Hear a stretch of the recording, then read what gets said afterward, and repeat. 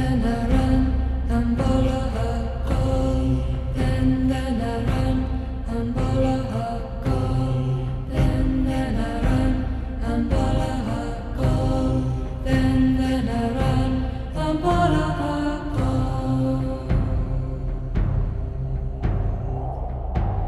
They run and follow her call.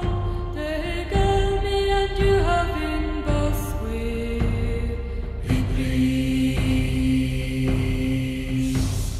We please.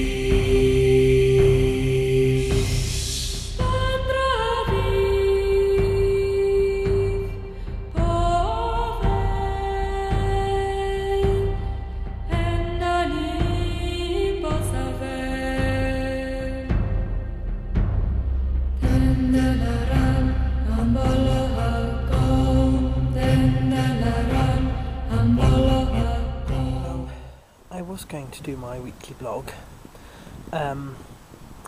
at Arthington, but there's been a change of plan. Firstly, apologies for the wind, although you wouldn't know, but this is actually the nicest summer day we've had in Harrogate in weeks.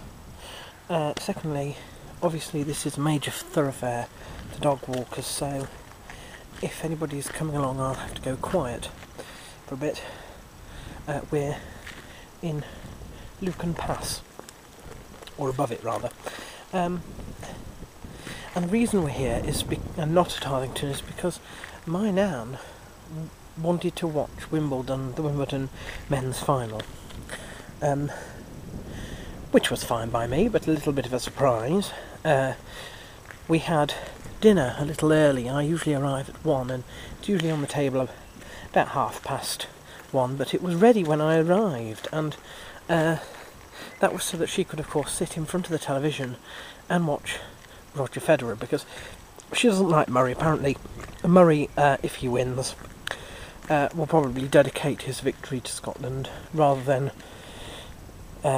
Britain, and Federer is her number one favourite. In fact, she said he was just so very gorgeous. So there we are. She does in fact like Nadal as well, but he has been knocked out of the competition, so there we are. So we were watching that for the amount of time that I usually spend round there. I've left her to it now.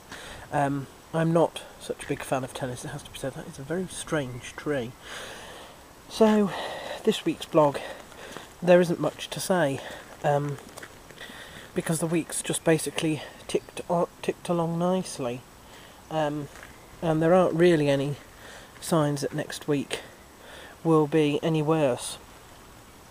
I have to say I'm feeling a lot happier and a lot better than I was last week, and part of that is because the problems I had in last week's blog I have sort of overcome by planning. I'm a bit of a strict J on the Myers-Briggs type indicator of personalities, and what I like to do is have a plan of action. I like to make plans, I like to follow schedules and stuff like that, and I had a long sit down because, as I said, I've talked about the sort of lifestyle changes I wanted to make a lot over years, and not made that much progress.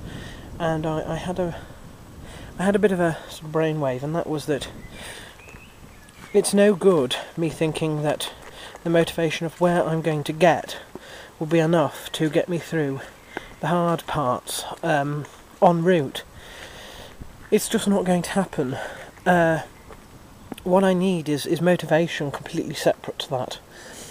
I also had a brainwave that a lot of my money is actually spent on food, and that I could cut that out significantly and use the money then to basically create a system of rewards based on how well I do, and that would be the motivation, you see, rather than the actual long-term goal. I would have motivation to move to these little goals, be able to give myself the reward at no extra cost using the money that I've saved from not spending on food, and I'm going to do that and see how that goes. I'm feeling so much better now just because I sort of come up with that idea, basically. And I think it's going to work. I do think it's going to work. It's always good as well to sort of feel motivated and feel like you've made there's a way for you to get from A to B, and that's what I really feel that I've done here, and that is a very, very long way down there.